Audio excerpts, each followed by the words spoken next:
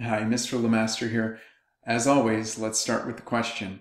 What can you predict will not be in the text? What it means to be a good citizen today.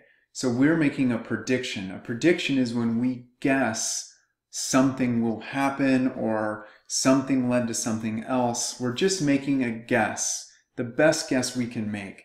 And a lot of times making predictions helps you be a better reader, because if you can predict, even if you're wrong, your brain is still thinking and you're still wondering what's going to come next or what will this be about, okay? So we're predicting, but what it's not going to be, what won't be in this text. Well, the text we're talking about is right here, what it means to be a good citizen today. So imagine your teacher asking you to write about this article that you're reading, what it means to be a good citizen today. Okay, so you have to read about that. Now, what do you think this won't be about? Well, let's look at our options. Actions of good citizens.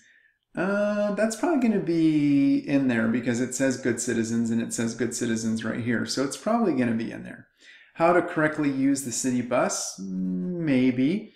Examples of good citizenship? Okay, yeah, good citizen, good citizenship. I think those two work.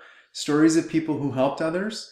Well, a lot of times we talk about people who help one another as being good citizens.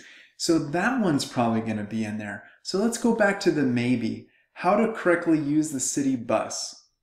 Maybe if it said something like how to be polite on the city bus, maybe that would work better. But I don't think that this article is going to include anything about how to use the city bus. So this is not be in the text. This will not be in the text. That's my prediction, and I'm telling you, that's the answer.